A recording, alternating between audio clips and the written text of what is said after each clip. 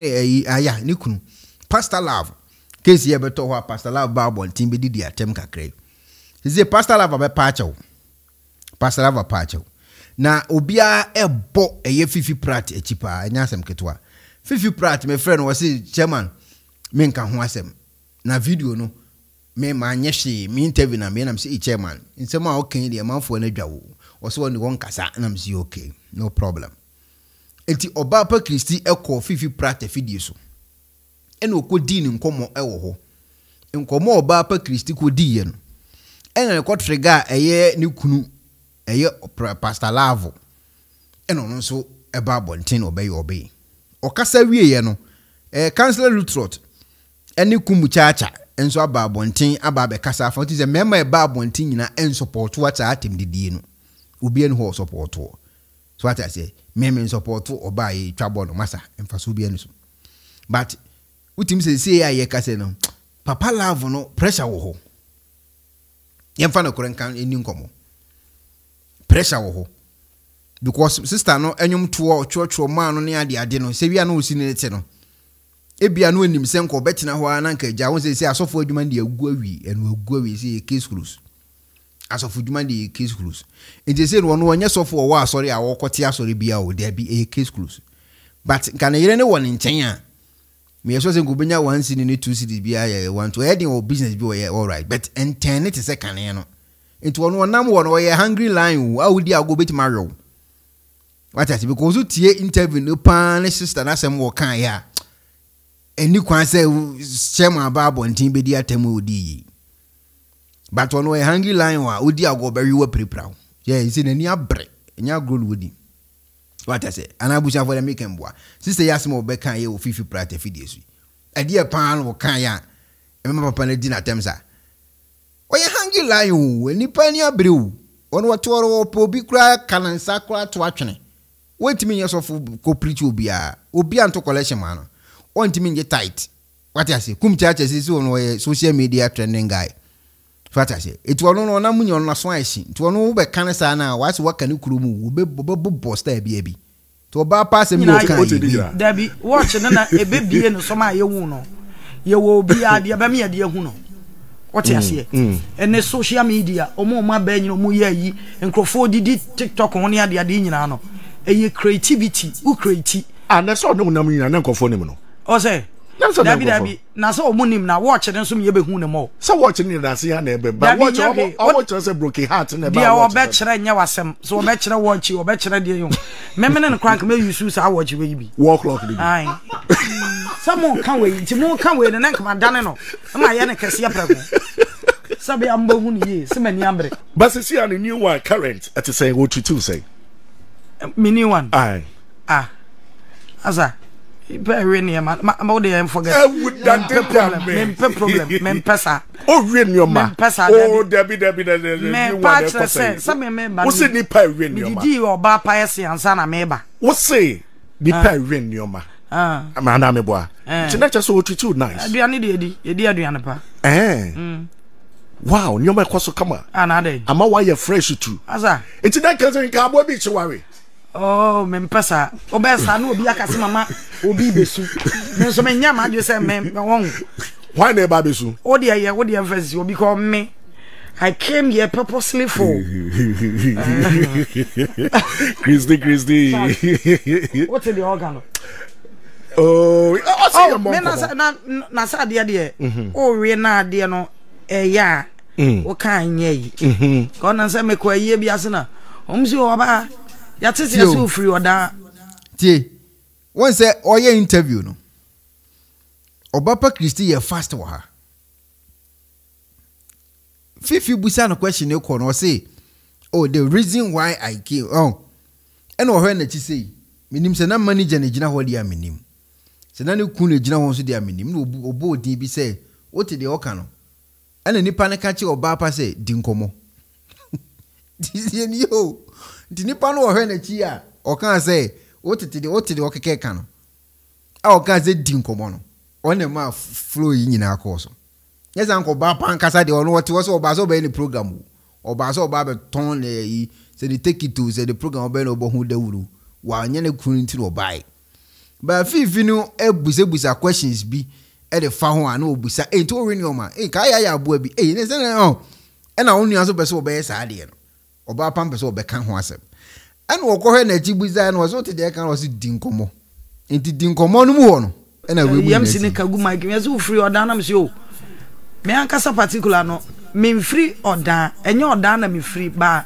me wi ade wo ho ne me je mike no kra na me mo mu hu se me free odan ba ade na ma ade amewe no e ho na wo okay to odan fo ade de na den abusia somate somate nyami o eja wo no ba yere nyami ba akonta so asho kama wa show kama wa show kama ena ejuma so support kama bibia koso kama ena the way a say or guide lines ni ade no say bibia koso kama na ba tese so no aduane so kama so ma o fie pa aduane dia me na ma kire no ana o say agonda okay na say ndi kunu na ejina na chi no wetu fifika say matese wo no aduane ma pa no wasa akonta ana o say se me na me kire o ndi kunu o ka so woni nkomo no okay afere manya pacho be say hi aduane de offer offer ade say o ka so so say hi keke say hi keke say hi so the current me kama no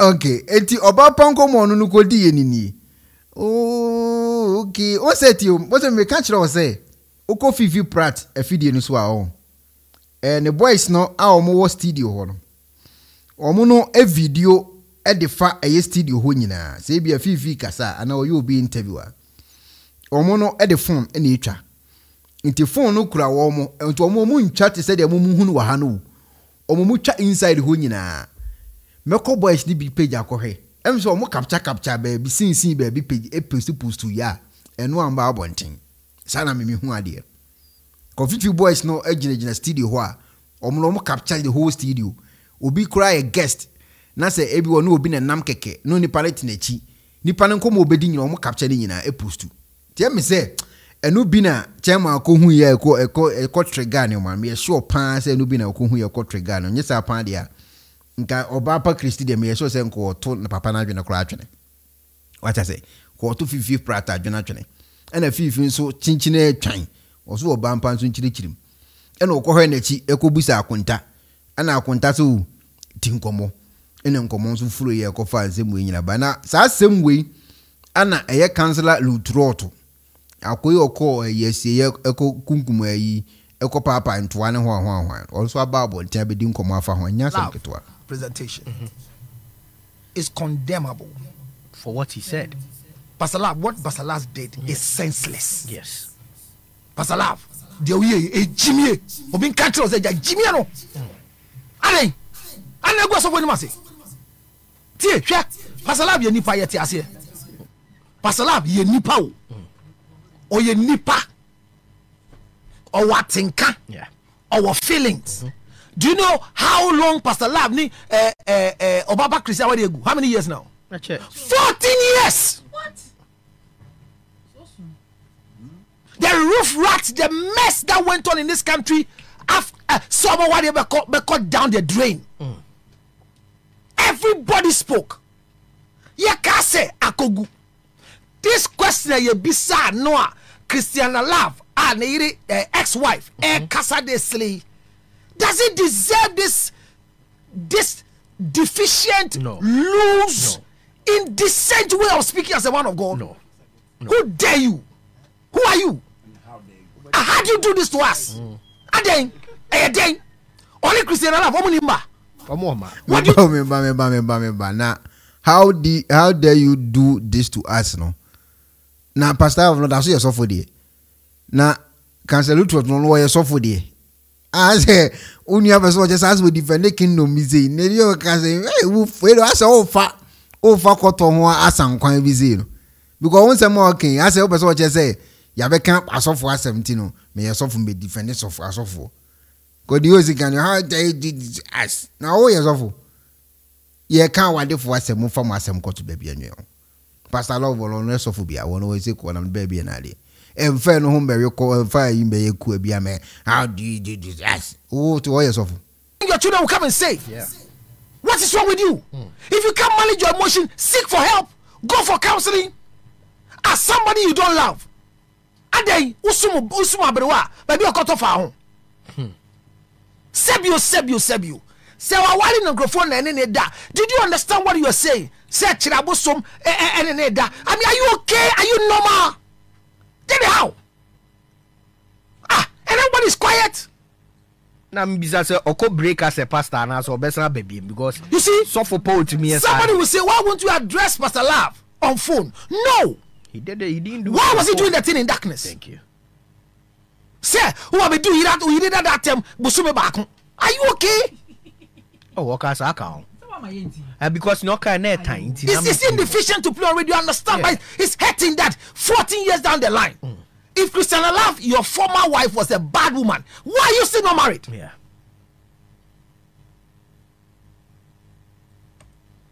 look Ghana's own. But we he doesn't me voice so omuni say Pastor Love go asofo enu sinti no uni anso ye sofo nti o so be defending okay you yate na say wo mum de me to me e kona ba metie de wo cancel it wo nya sofo bia o sofo be na wo Ghana o onu ogu omanimu ase am be defending ya wade fo ho nkomo ne didie no ho nkomo ni ja ya say ya ogu asofo enu ase wo ti wo ye sofo wo ti wo ye sofo Pastor Love ko no nya sofo wo lo se wo ja wote ne ba edwini ho wote ba bi wo odwene ni bra wote ne ba bi no etimfa we hu ba wi akoko enye so bi adwene say Pastor Love de wo kan asem se sia obewura radio station me kai Adum FM na omudi ni hu nkomo Saturday bi no bowura mu o be den what say Saturday cry electronic door bi ani ha Our bedding say Obaapa display yes serious no but it is not right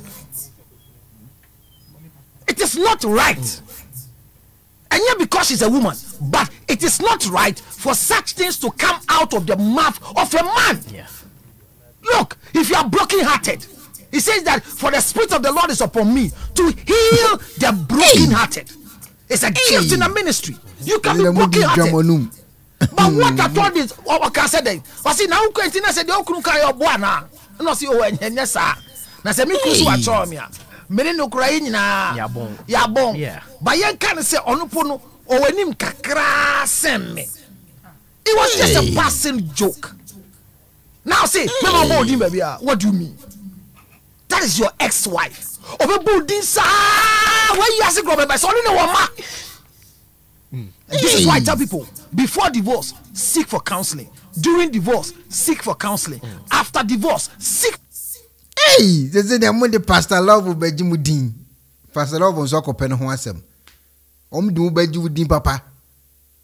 Hey, is here ka say the asofo wo Ghana nyina hiti. Almost wo gu omani mu ase. What I say? Almost Pastor Love gu omani mu ase. Ama eye kum chacha. Koran so aba abonten kum chacha nso go mu ni am say hey Pastor Love wo di asema ba o ama kum chacha mu nyina tufo so ogu Christo som ogu pastoral work what's that Pastor Love kasa so fu bi o ye so fu papa na ohunu se nyame na afo so obi a o mu nya oto maybe what I say omo tiwa na omo no ajimu jenefo na obi amfo mu hunu omo na agina mu say ase ogu as we go ayi asofo eni mase kum jacha so asofo ni buofu ba yesu name ko bai ko wale bi enye ize nti no ana obeja amaye no se yen kika yiti mom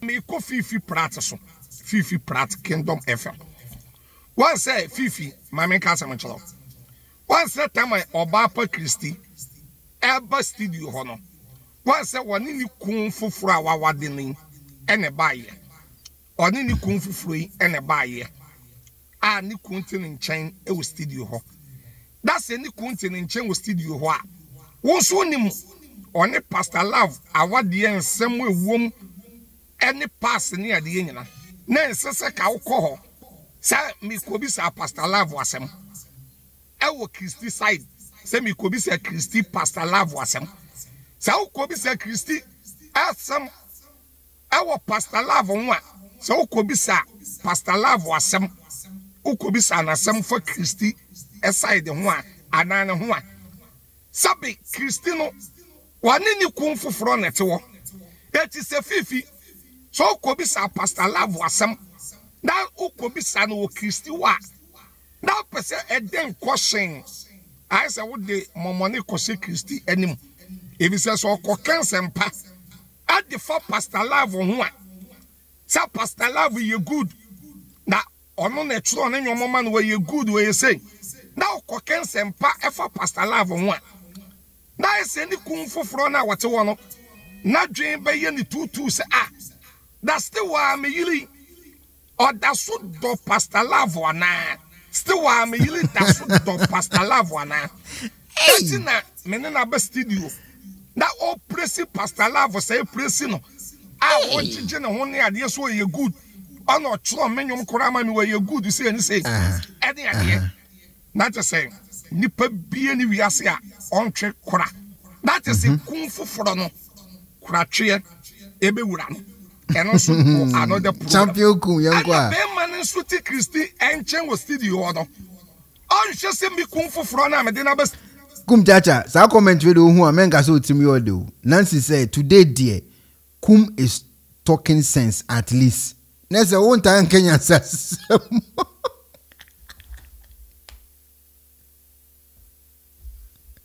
Hey, Nancy. Nese Kum time Kenya sasemo. Ene de wo Kenya sasem. Okay. Okay.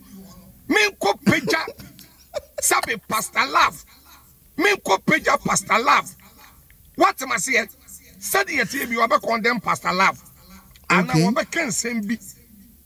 Sabe ni kun fufuro na ni beje. Ati fifi. Sade ye we ya we ye die. E won ko ano. UK ni beka say totally badadash. Ati fifi we die. If we are saying you consume no boy here, one say one casa 50 and me power board that 50 prat kingdom.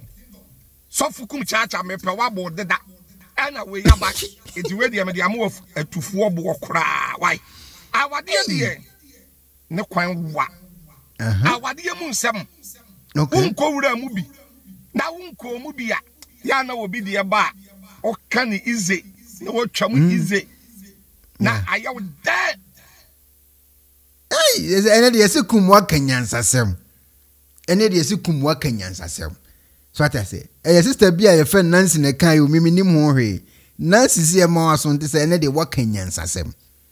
Indi so what na obufu a enye me kwana ba na meka. Eh Nancy ene si en kan kiro. Say ene de wa kanyansasem. What I say? Na se ya ye ka say Obaapa Christy. Case na beto ho no. Okunu wa babonten.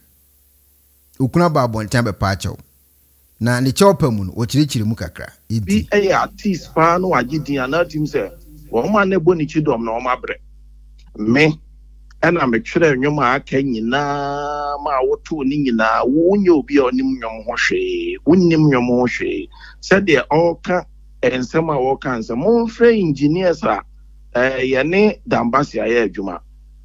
George for the Wanyan baby ko na si ena menene ye ube free mo onyame etia sida bibia onemra washa mano enti me na me ye adwuma ni nyina wan kasa wa grant interviews bebre Pastor Love na twere menyam okay wako interview ya busa o say Pastor Love waye bia ma wa twere nwoma ma wa twere nwoma ma me ya nwom we by freeway ba everybody bia enipa mercy or me ana me ye pese enye na nko na ma monitor no ma monitor ni interviews bebere pese me credit ne beba but so who say me na me twere nwom ni nyina de ma o message ba kokora ni we wo tie nkomo na papa ni dini yo o say wa monitor ni interviews nese papa no hu Obaapa Christy so wo grant interview kura me so wo nawo utie ne nsema wo kan sese ye ne dia nese so wote wona so hu so Obaapa Christy ko grant interview a ono wo nawo obe make sure so be tie interview ni nyina wi na o tie interview ni so be make sure so Obaapa Christy nsem a wo ka no ebi obeka no ama ne fans bi o wanko na bi because we monitor the interview monitor sa enti weni de otimi say na apale agusu a wo pe ba bi opportunity bi wo de apem no sana me hu system no em say no wo pe kwanya bi pa wo de be pem na yire no because we monitor the interview sa according to the one no can no anyway wo eti akwasi say nipa bi say no ati say from say me do two kwama incidents we see obedi atrogu me sugu many masie eno krensu so na no krensu wo man ne sa be man na ne da sorry akwasi wo anka de na de be ye no enti atrona wa na adwene so obetwa ama ye ne aye boa no ema ogina ne na so ode ne na tietia so de ka bi bedi na tembo so me na so enipa o ma frɛ me no enye nipa ketwa ebi na akwasi wo ka no me ye nipo aside sofo na me ye nipa nyame honhom ne ba me so me ye nipa se se de wo ye nipa no wontimi mfa manim twitwiri fam wa bra me na awurade na me so boa wo mpagya nyina mu promotion ye kokuma se ye kosiram ye kwanyene from ye bra ye eti so so onyima ye no de manim betwitwiri fam de ka me be ye ne so toilet paper eti se maka what if I didn't catch you so no I hungry lion when you di agro cry he cruise you go bet marriage you because so see as on go you do no obi an wo consultation on one get tight see what the piama no one call hoko man e bia collection ya de so that say obi an wo so seed wo ho nti apart from asori no ye na osan ye to nyum ka ho no he say ye ne cool and ye no so why fresh sister na fresh what does I say akono aba into hwe akono no wote no nsan so nkyereze enyom no na twro ma anu a ko bedi na tem 1 month 1 month daga sasem getwa was studying the interview ache it was palia guan ko bedi na tem 1 month na course na aba no ana amu asa na adwene no na nkofo bebre hemfo asofo anuafo ni ade a agwasi mejem na muntu ne fo enka nkyere ne se said David na Natalia sen baby na homa so ba na wakohwe se ofiri baby na eba no omma bonia ye eni nanim said oyi nkrofo bonia ye obia na oyi ni bonia no me de ordinance am sa ba me so me na hu baby ofiri ya obae me last born 16 years now me hu ni so no gina we minim ne number obi di ne number ma me na me ne akra ne chat a Osi me ma me nka njem papa no minimzem papa ne na Frankie sana me chire ne mu na obi to gospel nyom na ni suni ne ban eni a ye friend nyum tuni na matosebi ye friend ni papa ani die de ye geni obi de respect man na so di bia man wan fa bia man na ama wa o so fa bi man no eniema o ye ne ye pito me muni so ye nyum tuni aware egu style bi akura no a said obey your homework no emma won sem bi e ma abonten but watoto na ni are asenye nyame nwom no oto aso na ewi asini aso mu ade aso ode na ni abone wo safo ye ne ye no de sofo ozo wate ase mponu no wate ase obepa cha oponu no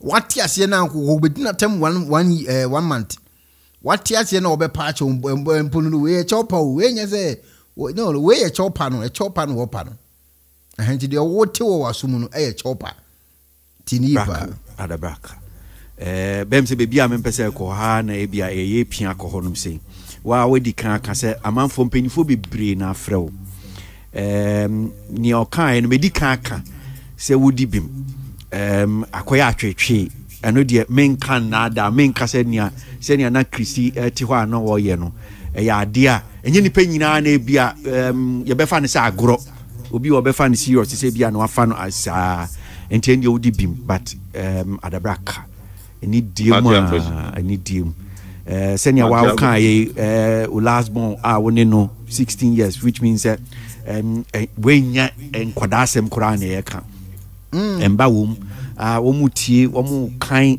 ne da social media so wom so mu behu enti yenhwe honum so kakra Obaapa Christy Papa Christy so ma o ex ehwe ne ma no Papa Frankie se ho a unim se nye ne ba ka kire o papa no no omo onko ame onya kwan ntimi ne man kasa freely so ho nti problem wo ho wo so was steady watch wa monitor watch it no lo ope kwakwanya one time bi na nko de apem case cruise what I say the case we buy kwa na wo be kan so wo bi na de number man no si asem ni yo akoda na onu ni nchen no why na de number man no nko na wo nchen na be case dan de ama wo because mo ye de nya akoda number de ko be okomane o papa it was so steady system no ko fu no mo nchen ra o mo na be san case na bro na I think so what make it point enough what send this signal enough to Obaapa Christy me crowd there me see me tunu for no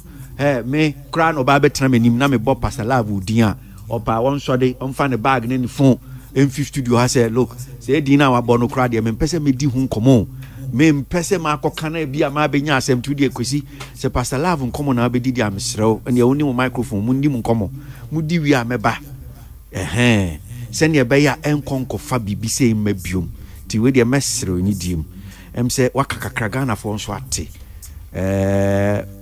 but to break what I'm saying pacho why Mate cause Mate Michelle only wa fidie nyina so bo say ebi nsibiem nsem kra me be kan fa ne ho ne ade ni nyina no se me nipa me eyabufu nam de kan Ghana for nfa ncheme so for American your friends are don't tempo atem money chirabuso o nyina mo fa ncheme because pressure bar for cancer. It enfanchame. It does. Yamin council. Yamin shapa. Che bedin community. Why? Okay. Tinesa meti de papa yi ebe kan ya se dia. Next what the pressure and ebe kan se bi nsem hunu. Na nsem obe kan for Obaapa ho. Se chirabosom ayi se ne we na ayi se we na we no. What the pressure and ebe kan nsem hunu based on the work can you. Listen nsem obe kan yi nyina no. E pressure ene ne be kan nsem hunu